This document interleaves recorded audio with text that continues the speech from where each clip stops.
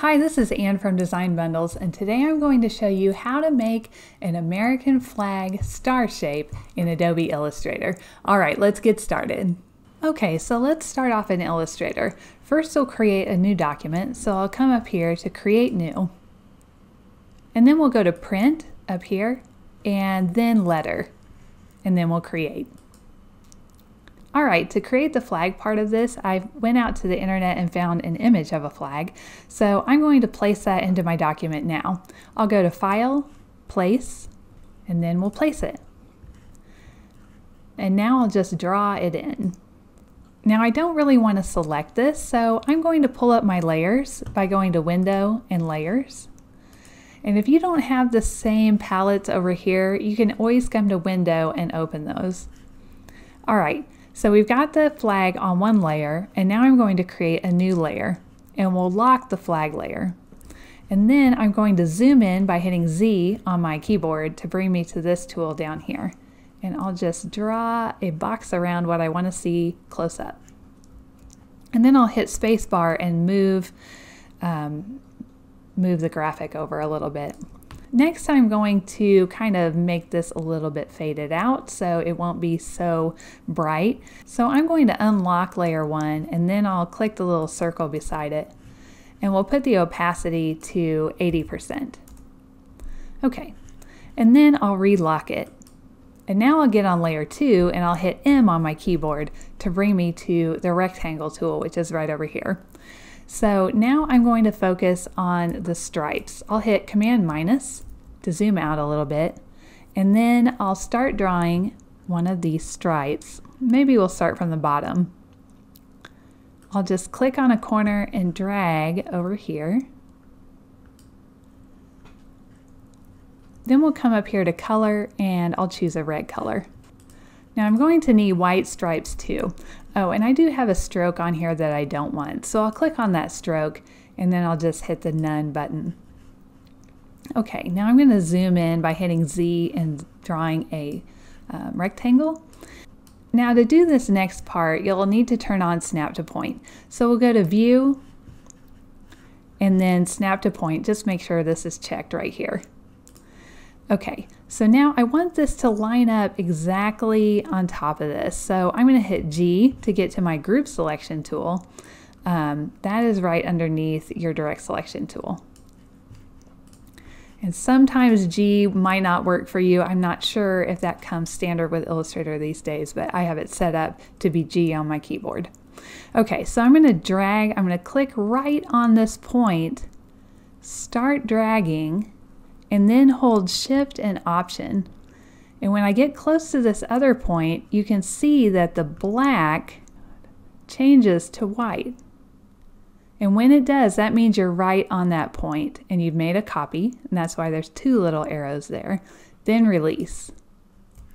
Okay, so if we hit Command Y, that's Control Y on a PC, they should be exactly lined up there. I'll hit Command Y or Control Y to get back. And now I'm going to change this to white. We'll click on the fill, and then we'll choose white up here in color.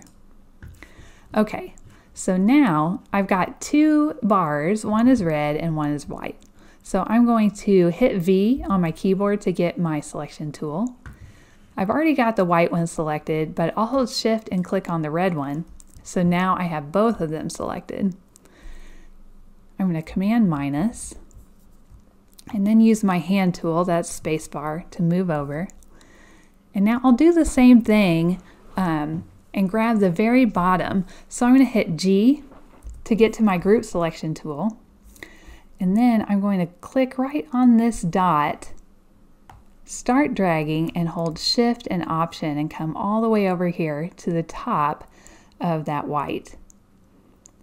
Once that little arrow turns white, you're snapped right on that point and you can release.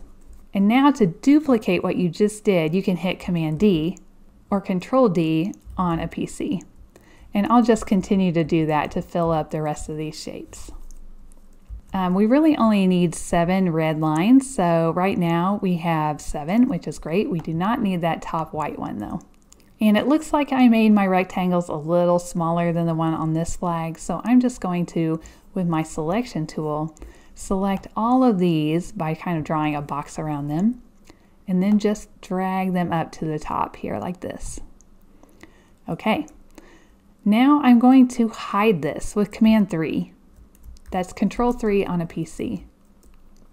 Then I'll hit Z on my keyboard to get my zoom tool, and we'll focus more on the stars. Okay, I'm going to hit M to get a rectangle. And I'll just start right up in the corner and drag it down. And then I'm going to choose a blue. Now I'll hide this with Command 3 or Control 3 on a PC. Now we want to get our star tool. It's right underneath your rectangle tool and it's right down here. And then we can click and drag, and see how it's sort of a fatter star? We want the skinny star, so to do that, hold Option or Alt on a PC, and you can see it kind of get thin and then get bigger, thin and bigger, like that. And then if you want it straight up and down, hold Shift. All of this is while you're still dragging, so if you messed up, you might have to start over. Okay, so I'm going to make it about the same size as that star, and then release. And we'll come over here, make sure you've clicked on the fill, and we'll change this to white. I'll hit V to get back to my selection tool, and I'll just click and move this one over. Okay, now it's just a matter of clicking, dragging a little bit, and then holding Shift and Option to create a copy along the same plane. Now if you're on a PC, that's going to be Shift and Alt. So if we hit Command Y, it's kind of hard to see because we have our template there, but if we hit Command Y, we can see we have 2 stars. That's Control Y on a PC. And now we can hit Command D to duplicate what we just did. Okay, now you can see that it's a little bit off, so I'm going to hit V, and I'll just shift and arrow this one over a little bit. So now I'm going to draw a box around all these stars with my selection tool, this one right over here. And we'll come down here to the Align palette. We'll make sure Align to is set to selection, not to artboard. So if you can't see this, just double click on the word Align a few times. You'll get different sets of options when you do that. All right, so we have Align to set to selection, and now we'll come to Distribute Spacing, and we'll click on this horizontal distribute one. And now we'll even all those out so they're exactly the same. Okay, now I'm going to group this with Command G. That's Control G on a PC. And now we will hold Option and just drag this down. Oops. I'll just arrow it over. So now we have that second line. I'm going to use my A tool, which is my direct selection, and click this one that we don't need, and just hit delete twice, because if I do this, it'll only get some of the points, but if I hit it twice, it'll get all the points. All right, if we hit Command Y or Control Y, we can see we have 2 rows of stars. So hit Control Y or Command Y to get back to your regular view. I'm going to hit V. I'm going to select those 2 rows. And then I'm going to drag and Option and Shift to get them exactly straight down and make a copy. So that would be Alt, Shift, and drag on a PC. All right, and then we can hit Command D and get our next rows of stars. I'm going to select these down here and delete those. Okay, and you can take the time to really get them exact, but for this tutorial, I'm just going to leave them like they are right now. Now we have some things that are hidden. We have background blue and then the red and white are all hidden right now. So to unhide them, you can hold Alt, Control, and the number 3, or Option Command 3 on a Mac. Okay, you can also go to Option and Show All. It's right here. So we'll do that. And now we can see everything. So let's draw a box around these stripes, and we'll group those with Command G or Control G on a PC. And then I'm going to draw a box around the blue and the stars. I'll hold Shift and draw a box around those stripes so I don't select those. And then I'm going to group these with Command G or Control G on a PC. Now we'll select both of them and we can align to the left, which is this first one in the Align palette, and also align to the top. So everything is lined up now. I see that the blue is not exactly lined up with the red here, so I'm going to hit Z on my keyboard and draw a box around that area. I'll get my A tool, which is my direct selection tool right here. Click right on the edge of the blue. You have to be on the very edge so that you have a white point right here, and then move it up with your arrow keys. Okay, so we're pretty well done right now with the flag. I'm going to Command minus. And we don't really need this layer anymore because we have all the pieces and we don't need our base layer. So I'm going to unlock that and I'll just drag it to the trash.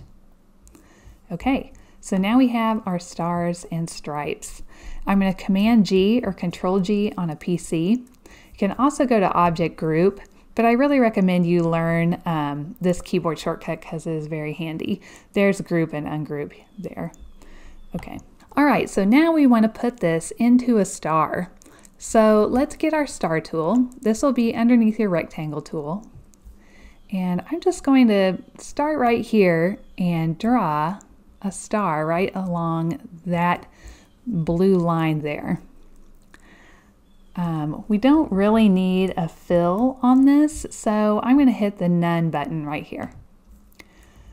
And now I'm going to zoom in, just draw a box around that. And I want this part up here to line up really well, so I'm going to just click on my star and drag it over. That's with my selection tool. Okay, Command minus. All right, it's looking pretty nice. Maybe I'll kind of make it a little bit smaller and move it up some. Okay, so whenever you're making a mask, you want everything on top to be one shape, and it is. Right now it's just one shape. We have a path here, and then anything that's below it can be many shapes, but I like to group them. You don't actually have to do that. Okay, so now with your selection tool, grab both pieces, your background, which is the flag, and your star. Whatever the shapes are going to be put into, that piece, whatever it's going to be put into, has to be on top. So your star, which it is on top right now since it's the last thing we drew, but if it's not on top, you'll want to go to Object, Arrange, Bring to Front. So we will do that and then select both, and then we can either hit Command 7 or Control 7 on a PC, or go to Object, Clipping Mask, and Make. Now we have our cute little flag in a star shape. Right down here we have a white stripe, so one way to fix this is to get your group selection tool and just click on the edge, and we can hit D on our keyboard to add a white fill and a black background to that star shape. We can increase that, and now we have a black outline around it so we don't have that problem. Now if we want to select the flag and move it around, we can do that. We can get on our group selection tool, and the way this tool works is if you click once, you'll get one part of the group. If you click in the same spot, you'll get the next part. So now we have the stripes. And if you click another time in the same spot, you'll get the third part of the group. So it depends on how the group has been created. All right, so now we can move this around inside that star shape. Maybe we want it to be like this, where the stars go all the way across.